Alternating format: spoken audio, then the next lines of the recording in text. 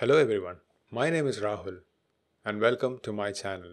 In this video, let's go back to some programming basics and look at constructors and how we can enforce different invariants.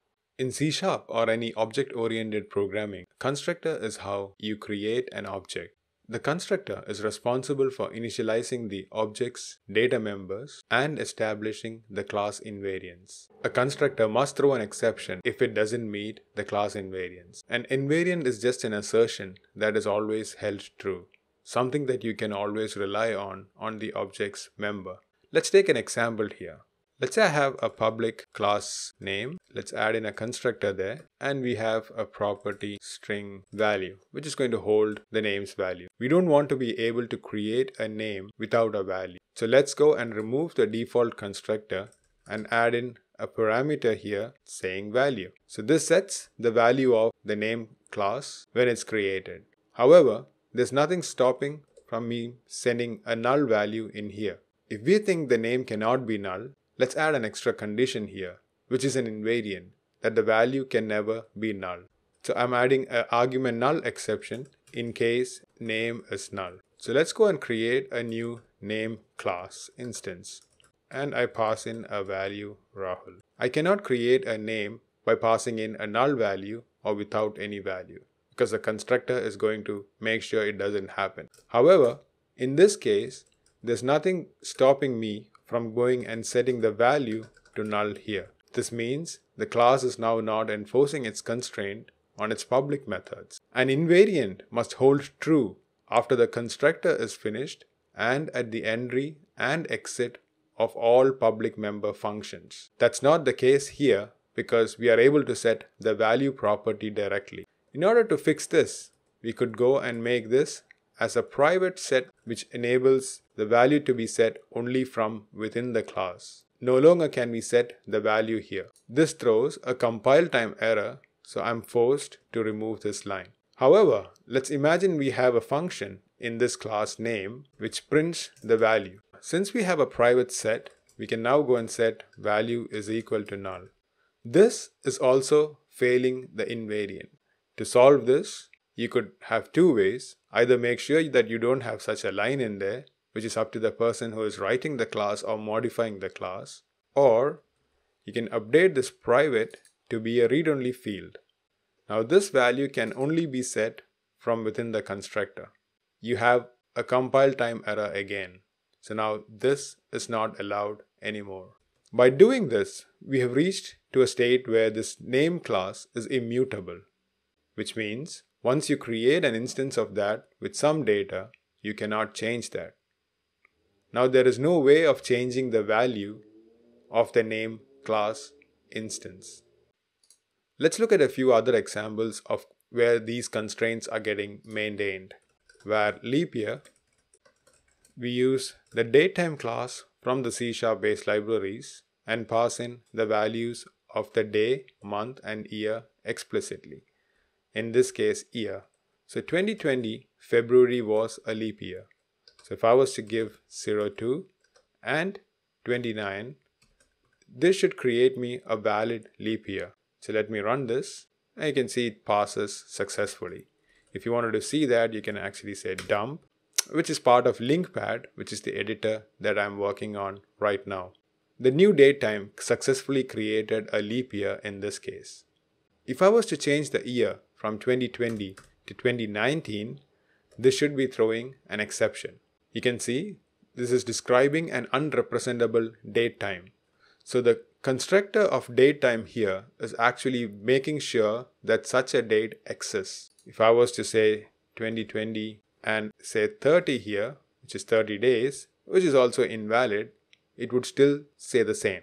So the constructor at runtime here is making sure that the instance cannot be created because it's an invalid. Datetime is something that you cannot represent. If we were to do something similar, let's say we have a date range class. So we have two properties. Let's add a new constructor, and we don't want to be creating an empty date range.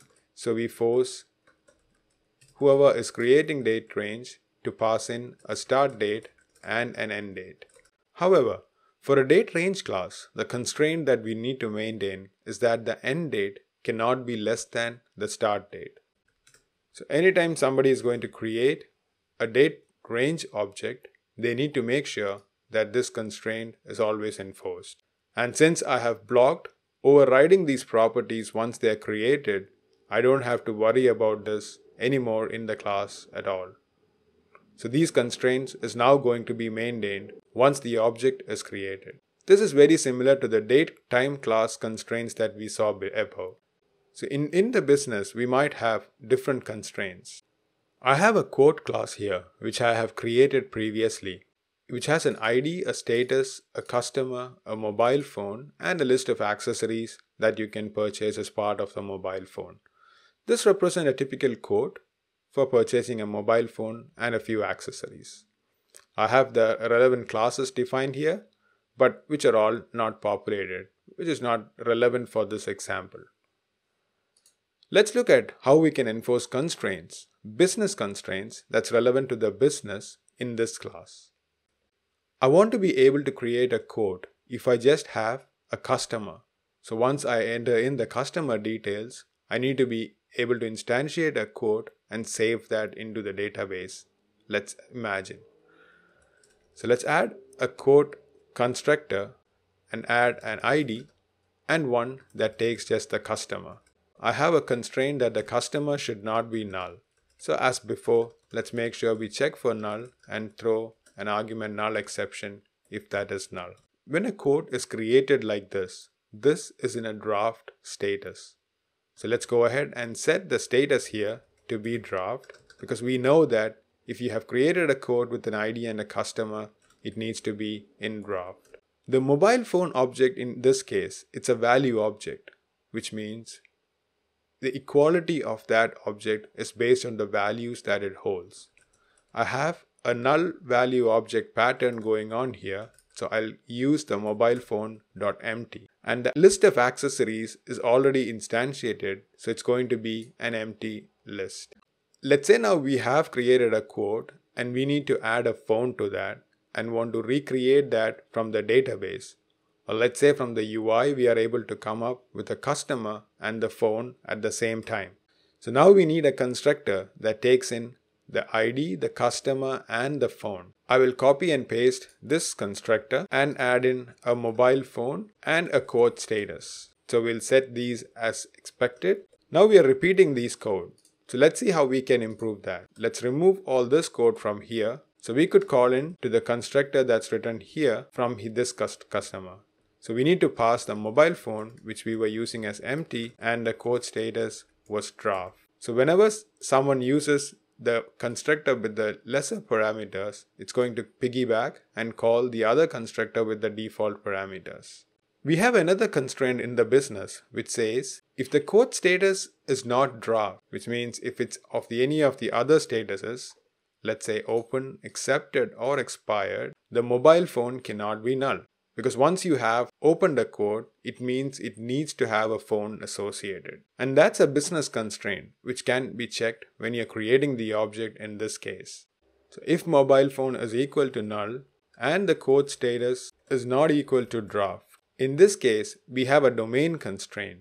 So let's throw a domain exception here. This could be modified to take in and check for mobile phone is empty and whatever you want.